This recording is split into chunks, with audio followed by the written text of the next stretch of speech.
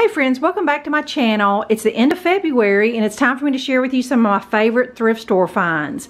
I normally thrift for farmhouse decor, craft supplies, and seasonal things to decorate with. And for the last year or so, I quit shopping at the regular store and I only shop at my outlet store.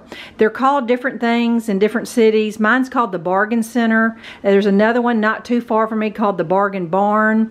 You might could look and see if your city has one. They're usually next door to the regular Goodwill store.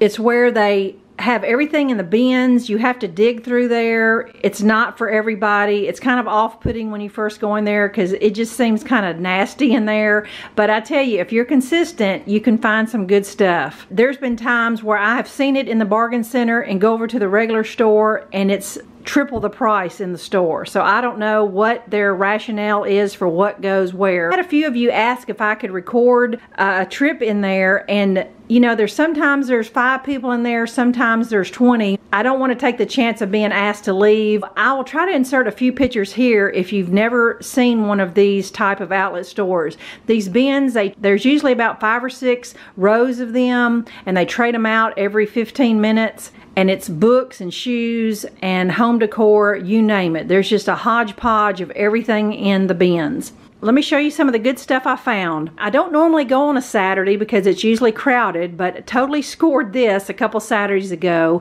About 5 years ago, Hearth and Hand came to Target. This was one of their original things, one of the metal house lanterns. It came in 3 different sizes. This is the medium size. It was around $50. I have the smaller size that I just keep on my coffee table.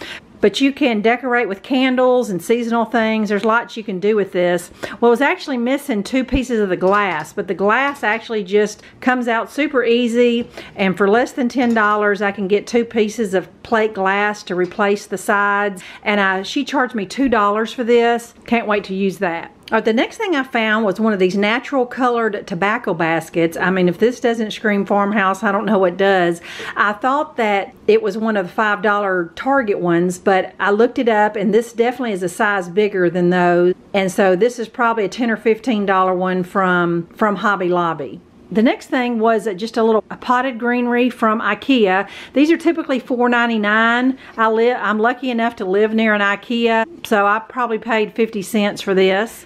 If you've got a vinyl cutter, you would have known what this was. This is a brand new roll of transfer tape. This is probably a $20 roll of transfer tape that you use to transfer vinyl letters and words to different things. So total score for that, she may have charged me $1. This is something you'll probably see in the next week or so. I don't normally show things that I'm going to make over, but since I didn't have a whole lot this month, throw it in. But a metal little watering can that goes on the wall. I'll paint that and put something cute in there, some greenery in there. I picked this up yesterday. This is just a little wooden heart bowl that'll be cute for Valentine's Day or stick on a tiered tray, something like that. But a lot of this wood type stuff is very farmhouse.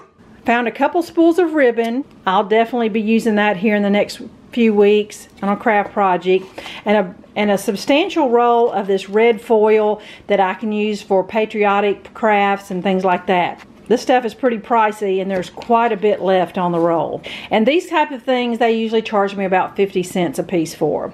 Now, one of the bins had a big collection of vintage looking cigar boxes. Some man grabbed most of them up, but I was one of the first ones to grab one. Just thought it was really neat to just sit around as is. You could open it up, put some greenery or some floral in there, or just use it as a riser to put something on. But just thought it was a really neat look to it, and definitely a vintage farmhouse look. I grabbed up this little school bell. I love the patina on it. I don't think I'm going to clean it up at all, but I'll just sit that on something. And I thought this was awfully pretty to put outside on the patio table or something. It's a frosted mason jar with birds. I think it's on the back side too. I'm almost positive this is from Walmart. I've seen this before over in the craft section where they sell little vases and things like that, and I want to say this is about $7 or $8. So cute for like 50 cents to put a little candle in. This one did have the tag on it, but it came off. I think she charged me probably 50 cents for both of them. Adorable little rabbits, and this one's holding an Easter egg. It's definitely not Dollar Tree quality. It's more of Hobby Lobby. Can't wait to use that on a tiered tray. Picked up this little felt wool looking stitched star ornament. I can put it on a tiered tray or put it on my Christmas tree.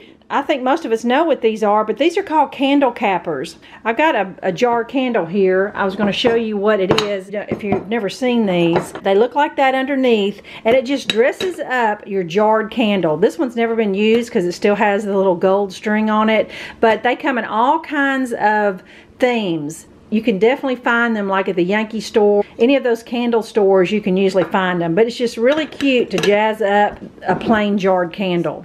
I use a lot of dollar store flowers. I really love to thrift better quality flowers. These 3 stems would have probably been $10 at Hobby Lobby. Someone's already tied them up, and I can just stick that in like a little jar of something, and just really pretty cream colored hydrangeas. And last but not least is a big bunch of just some florals. You know, they've never been used because they have the tag still on them. So I can't wait to stick those in some kind of vase or jar for the spring. So there you go, friends. Those are my farmhouse goodies this month. I encourage you to check out your Goodwill outlets and see what you can dig for. Thanks so much for watching, and I'll be back in a few days. Bye-bye.